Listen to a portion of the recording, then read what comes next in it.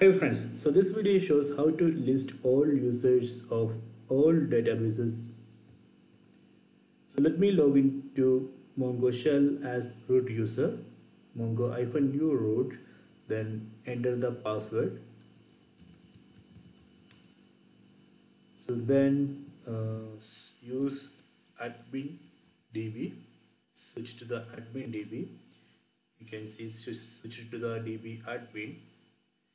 Then I think you already know these two options, like show users. Actually you can see this show users is showing admin dot root, the root user. You can see the root user. If you use db dot get users, that also showing the same root user, but it is not showing any other users or any other dbs.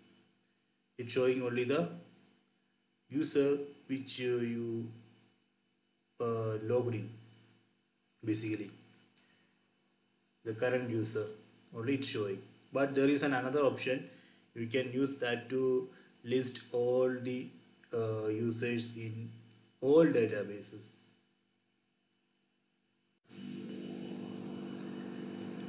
So you can use this db.system.users.find. Let me execute this. So this is not aligned. We can use dot pretty.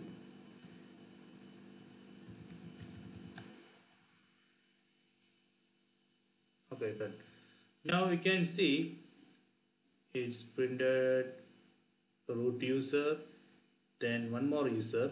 You can see the user here, and the root user has permission to root permission. Okay, root role to user as root role to admin db. But here you can see this user has a read write role to the mydb one. So if you use this command, db.system.users.find, actually it will show you it will list all the users in all databases in your mongodb cluster. Basically you can see the username, db, and the role. So I hope you enjoy this video. So please subscribe my channel, please like and share the video. So I think you understand the difference between this command and this one, and show users db dot get users.